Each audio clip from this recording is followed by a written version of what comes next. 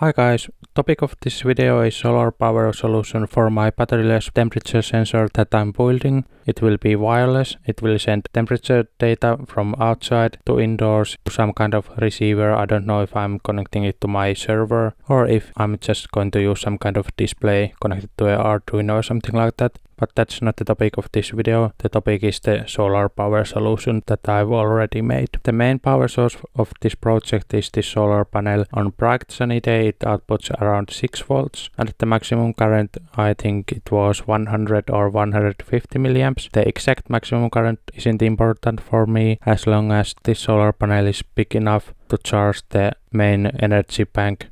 After the solar panel I have a Schottky diode which is blocking the current from going to the solar panel. Then I have two supercapacitors. They are 2.7 volts and 10 farads each.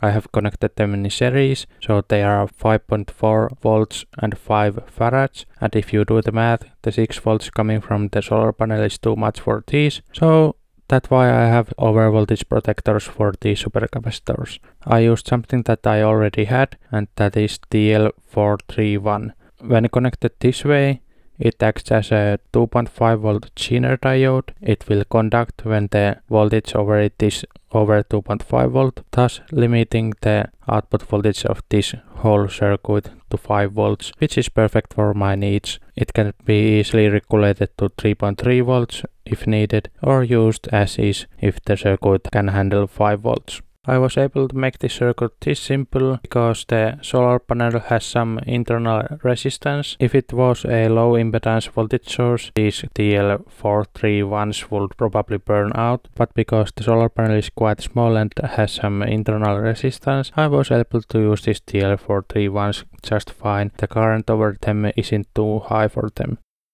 It would be awesome if you could hit the like button and subscribe if you haven't already. See you in next video. Thanks, bye.